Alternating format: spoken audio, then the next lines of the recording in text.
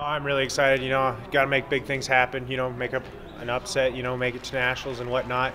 But like you said, I've been to a couple conference tournaments already, and nothing quite as big as the Big 12s. But it is good experience, and something to build on. And it'll prepare you for nationals even better than our old conference. So I'm excited, really excited.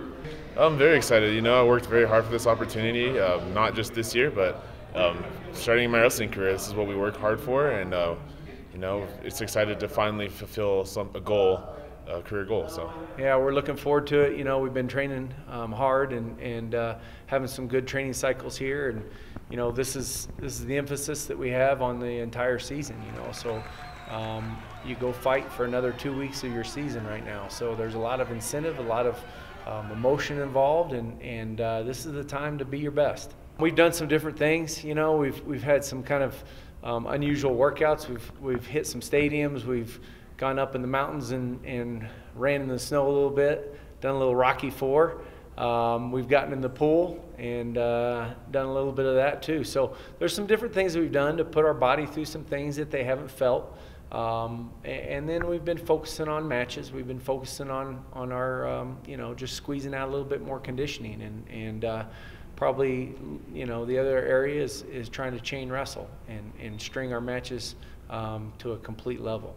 You've wrestled everyone, so you know what they have to come, to the table, and what you have to bring to the table as well. You just got to be ready for what they have to offer, and learning from what the downfalls and sustaining what you did well on with those people. So it hurts and helps you when you wrestle that many people that much, but it's part of the sport too. They say the hardest thing is continuously beat somebody. So, I got a lot to do, and you got to push forward and just, keep my head up and honestly just believe that you can beat anybody, and it's the truth, So everybody's in a little bit different situation. We got 3 guys that earned spots for their weight class. They're in a pretty good position. Everybody else needs to be fighting. Whether it's your first time there or not, it doesn't matter. I mean, that's irrelevant to the NCAA committee when they choose the at-large bids. They don't care if you've been to the NCAA tournament before. They don't care what your record was.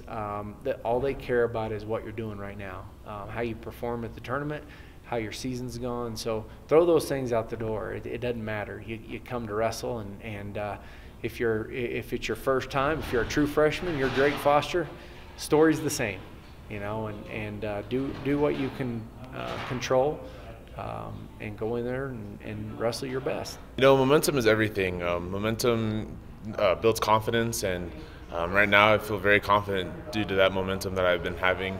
We'll continue to use it as long as it can last. So hopefully I'll take you somewhere far.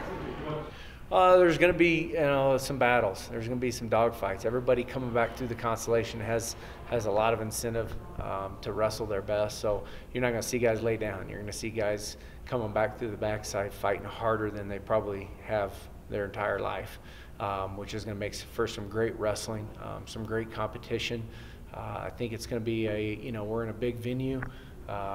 There's going to be a different level of excitement, and I think for everybody involved, a different level of competition. So you're going from everybody's only experienced a one-day conference tournament. We're moving to a 2-day tournament. So there's a lot of different facets involved, and it'll probably come down. I think Oklahoma State's obviously a pretty heavy favorite, but I think a lot of your team's individual success when you end the weekend is going to be based on who deals with the newness of this, who deals with the 2-day weigh-in best, who deals with the atmosphere best, who deals with the level of competition best. So that's what it's going to come down to. I'm sure everybody feels good and likes how their training's going. It's just going to be who steps out on the mat and performs better there.